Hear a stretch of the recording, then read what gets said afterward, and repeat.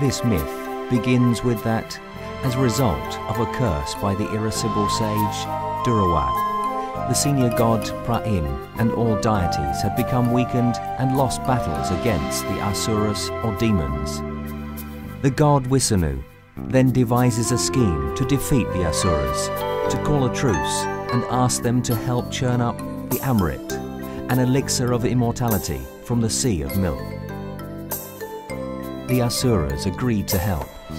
Mount Mandara, the king of the mountains, was uprooted and moved to a position where it could serve as the pivot for the churning. Mount Mandara, a spur of the world axis, Mount Meru was torn out to use as a churning stick.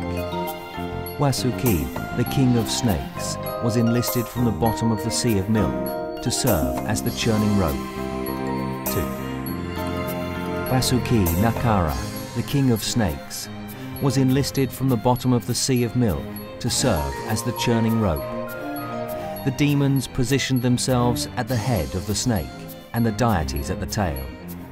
Exhausted from being rubbed against the mountain, the great serpent vomited poison, thus weakening the demons. Not long after the churning began, Mount Mandara started to topple. Wisanu then supported the pivot by being reincarnated as the tortoise Kulumar to steady the mountain at the bottom of the ocean.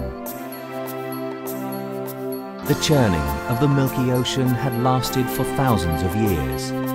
During the churning of the ocean, 14 wonderful treasures emerge from the depths.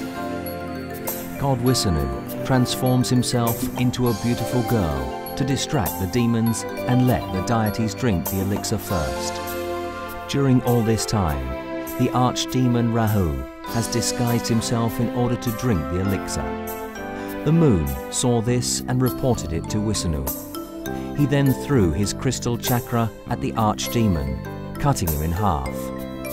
However, because of the elixir, Rahu did not die. He swore vengeance on the moon and threatened to eat it whenever they crossed paths. Because of this, the lunar eclipse was born.